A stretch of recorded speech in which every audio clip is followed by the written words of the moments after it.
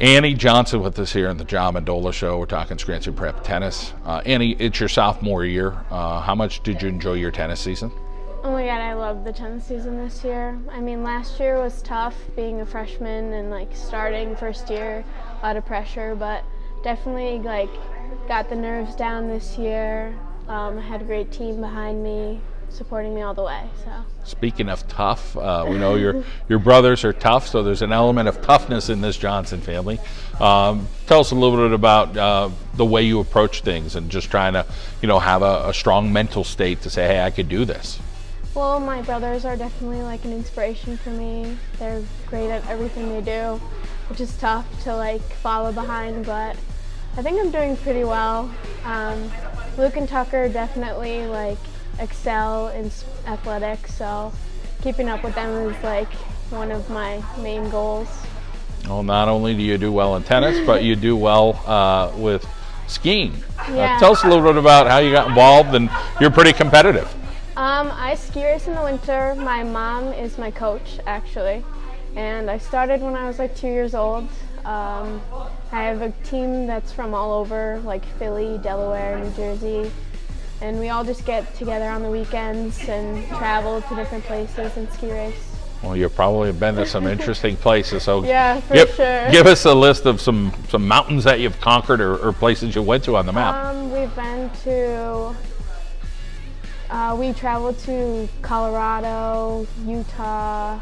We've gone closer, like Camelback, Blue Mountain, many different areas, tons of different mountains. Let's talk about, do you have any fear, or did you kind of overcome that at a young age after you just start, conquering some of these mountains? I mean, like, I'm not really scared of a lot of things, so like heights, I'm not really scared of. The only thing I'm scared of is the dark, which is kind of sad, but it's okay. Hey, we all have something, yeah, right? But yeah. It's pretty cool to hear your story as far as being a student athlete at Scranton Prep. Talk about what it's like, the student component there. Yeah, definitely like academics come first. A great student, like I totally focus on that more than I do my athletics. I mean, favorite subject is probably reading or literature. Study hard for all of my subjects. Pretty much it. Oh, that's good to hear. Yeah. Let's talk about doubles. You have a partner, so tell us who your partner is and how that works. My partner's Claire Kelly.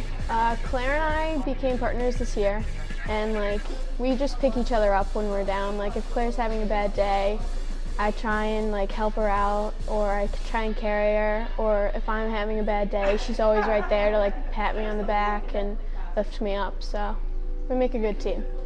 Both your brothers are down at St. Joe's. Yes. And here you are. Yeah. So let's talk about, you think you might find yourself going down that way, or are you going to kind of make your own path? There's still a couple of years to pick out. I have a couple years, but I don't think I'm going to follow them. I was thinking more like Syracuse, New York. I don't really like St. Joe's as much as they do, but I'll visit them once in a while. So.